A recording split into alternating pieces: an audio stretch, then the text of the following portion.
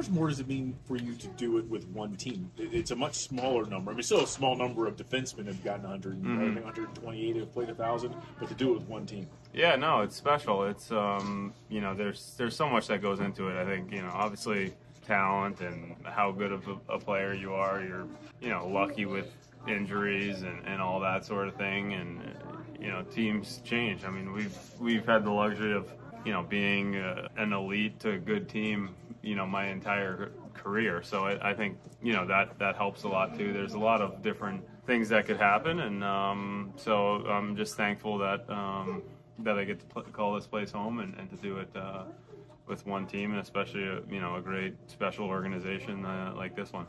So you are originally from Massachusetts. Does it mean anything more to do it to do this against Boston? You're a Bruins fan, right? Yeah, it's cool. It's cool. I mean, I guess so much else goes into it besides who you play, right? Yeah. So, but I think probably for a lot of my family, it's a cool moment against the team. And my grandfather's getting older; he's still up there, and yeah.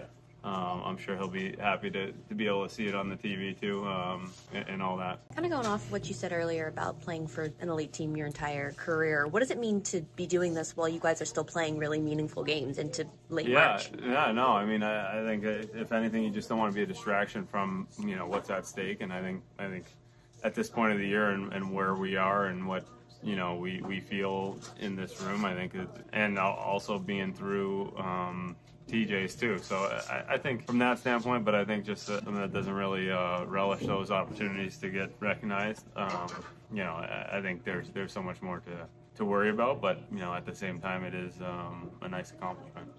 TJ got a custom putter.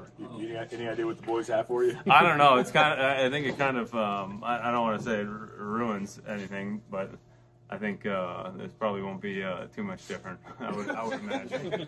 I don't think the creativity amongst hockey players is that great. Is it cool to have your 1,000th game just literally like a week or so after TJ's? You guys played together for a long time. Yeah, no, it's special, and then to have him kind of pave the way to maybe take some nerves off of the whole thing and be a part of something like that, which was amazing.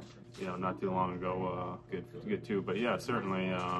You know, being able to be out there with your teammates that get celebrated with something like that is special.